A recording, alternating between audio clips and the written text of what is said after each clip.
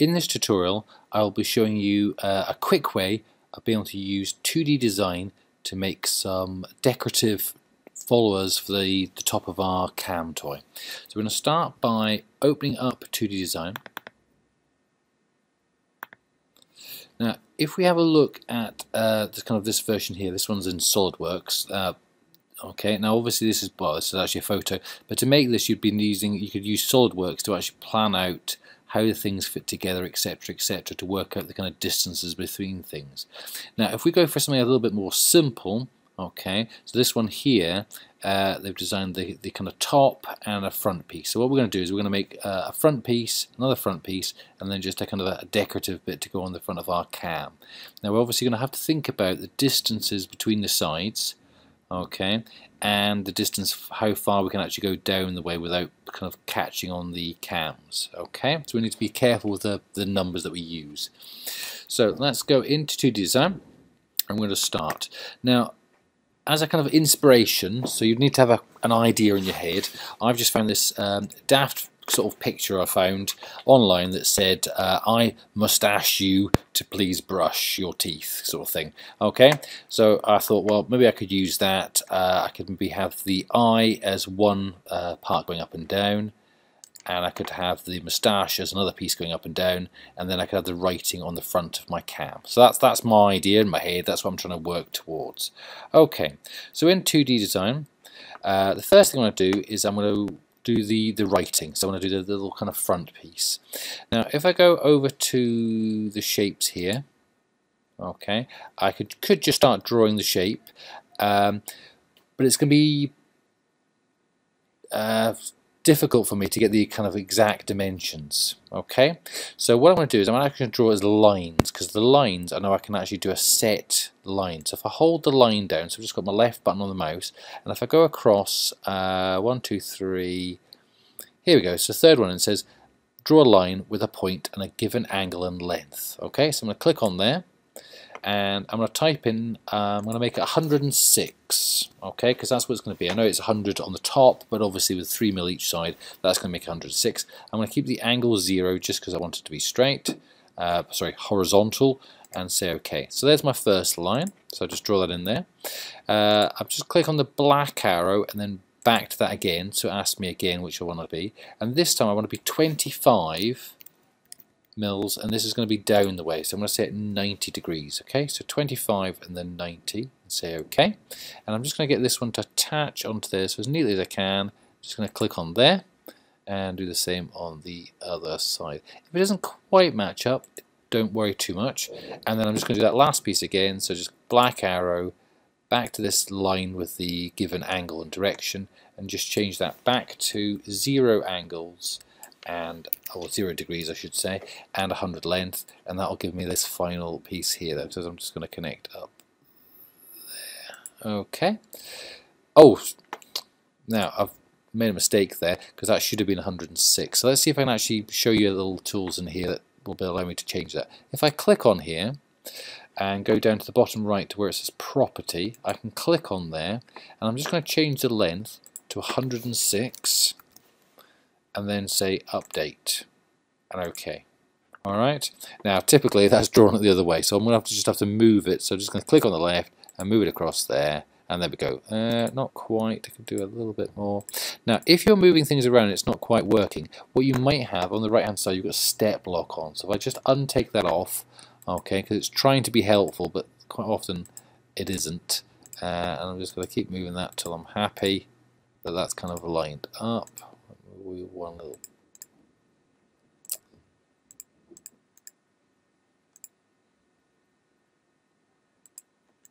There we go. Okay, so I've eventually got that how I wanted. Now this is obviously going to cut out, so I'm just going to highlight the whole thing and go up to where it says line and col for color, and I'm going to make that red.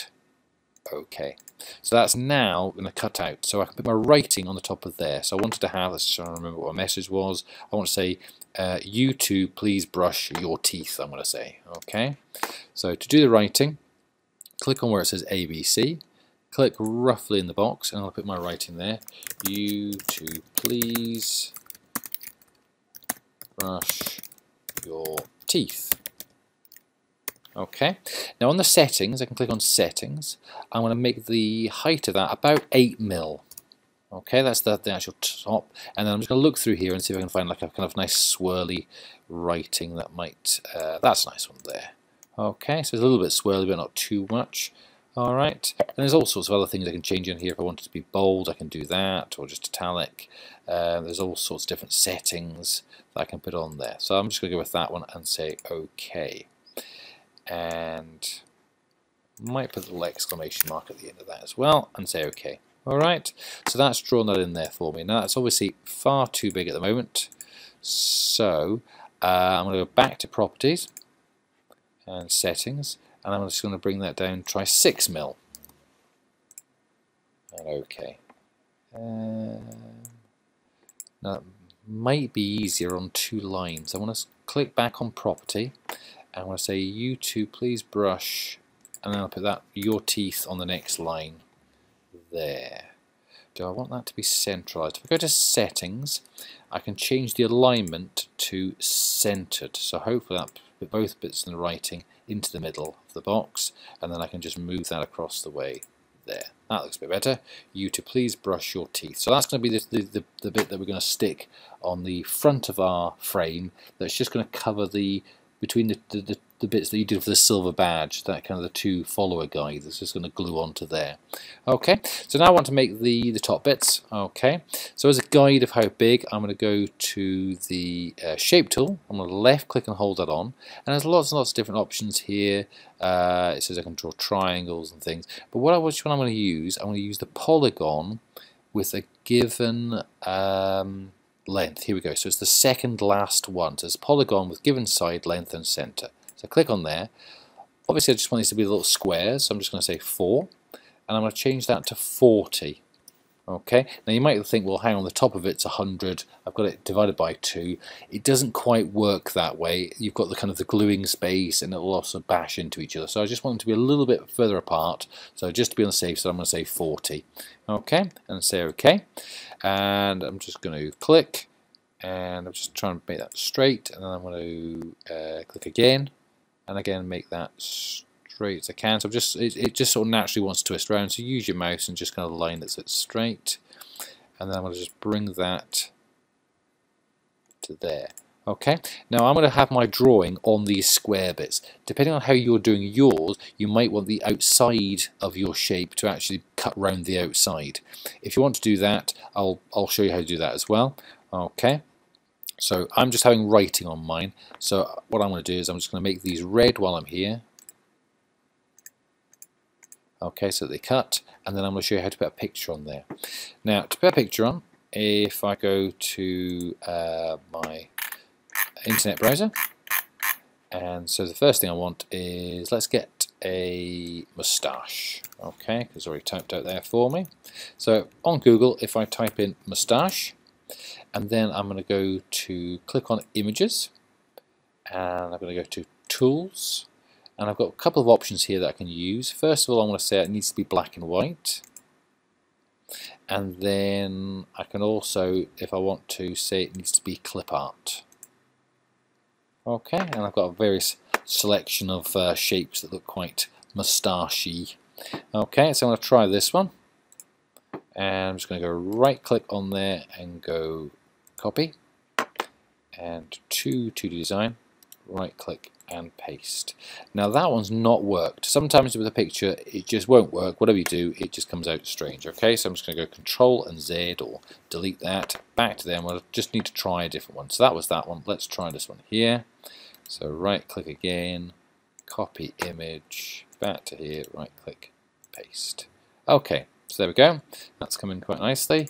I'm just going to move it to center. Now I want to shrink that right down, so I'm going to hold down my shift button on my keyboard, grab one of the corners. Now while we hold the shift down, it's just to stop it kind of stretching and moving the ratio. If I hold the shift down, it will maintain the same kind of the width and height. Alright, so I'm just going to stick that so it's kind of in the middle-ish there. That looks like it's going to fit just about. I want to go a little bit smaller, so again holding the shift down. Just a little bit. Okay. Now, at the moment, that's an image that the laser cutter won't recognize what to do with. So what I need to do is go to bitmaps at the top, And then the very last option says vectorize. So it's going to turn it from being a series of dots into a series of instructions which the computer can understand how to draw the picture. Alright, so just click on the actual image and I'm going to say monochrome and OK. And OK again. Alright, so that's now something that the computer can actually recognize. Okay, now I'm quite happy with that shape because I'm going to cut around the outside here. But just as an example, okay, so let's do a little aside here. If, say, I wanted to actually just cut out the moustache shape, okay, what I would do, I'm just going to copy this so I can Control C, Control V. Alright, so I can show you over here a sort of alternative way of doing it.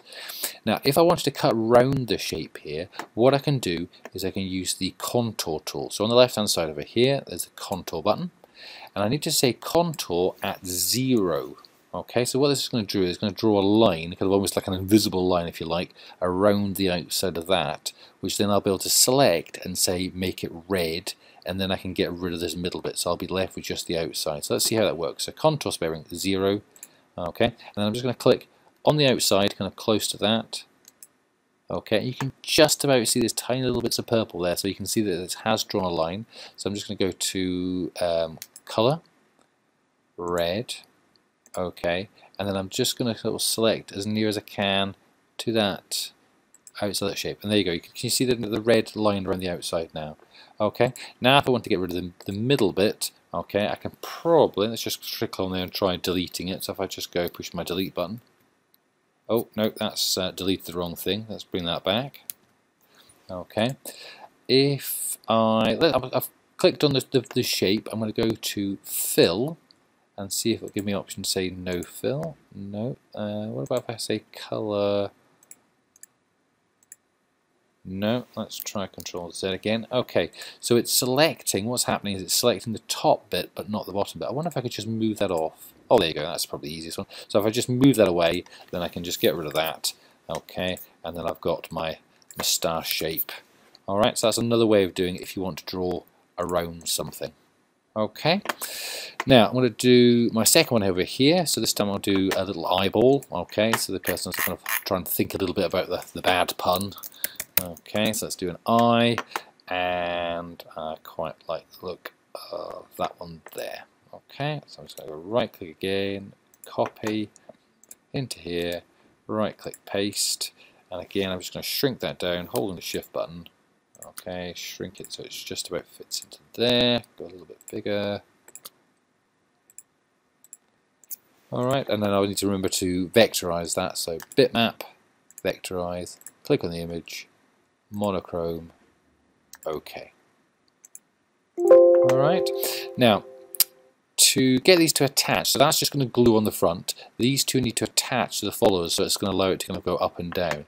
So they're going to have a 3mm diameter hole, or 1.5 radius, that I need to put in there. So if I go onto the circle tool, hold that down, the second one across has got a big R on it for radius. So if I click on there and change that to 1.5, let's see, OK. Now the distance is 10mm from the bottom. Okay, the actual follower's got like a little gap, so you want to be at least 10mm from the bottom.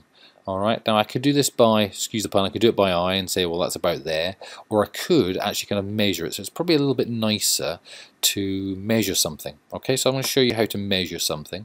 So I'm just going to plonk that in there, and hopefully that's right, but let's just check. So I'll go to over here to dim lines, and this is like a little ruler. Okay, so if I say, right, I want to measure from the center of there to the bottom of that line, and it wants to be about 10mm. And then, so I click there, and then you'll get these arrows. So if I just move that across the way, kind of out the way, so it's a bit like smart dimensions in SolidWorks. So it's actually telling me that's nearly 15. So I can actually move that down the way. So if I move that down the way, now the problem you have is if I move that down the way, that won't update unless I select both bits. So I'm going to try and see if it'll let me select both bits. Okay, so there you go. So how I did that, I clicked on the circle, or the piece that you want to move, hold the shift button down, click on the dimension, so both bits are selected. Now, if I just move that down the way, you should see that both numbers are updating. Now the problem I've got there though is that that's actually sort of squashed the circle. So I'm going to have to delete that circle. But I know it's now needs to be just above the dots there. Okay, so I know roughly a bit better. So click on there, 1.5 OK. So it's going to be, just to be safe, there and in the center there. Okay, so these two bits here, I'm going to put a bolt through and that will attach onto the follower, so that's going to go up and down there. So these two will be bobbing up and down, okay, and then this bit here, which is 106 across by 25 down, that will cut around the outside, etch in there, and then that can glue onto the front. Okay, hope that's been useful. Do remember to save. I know I've not saved mine. Do remember to save your work as you're going along, and once you've done this, you need to email that to the laser cutter. Now remember how to email to the laser cutter. You need to open up your Outlook. So if you go to the bottom left, type in Outlook or just Outlook will come up. Okay, once it's on there, click on New, type in laser cutter, all one word, LASERCUTTER.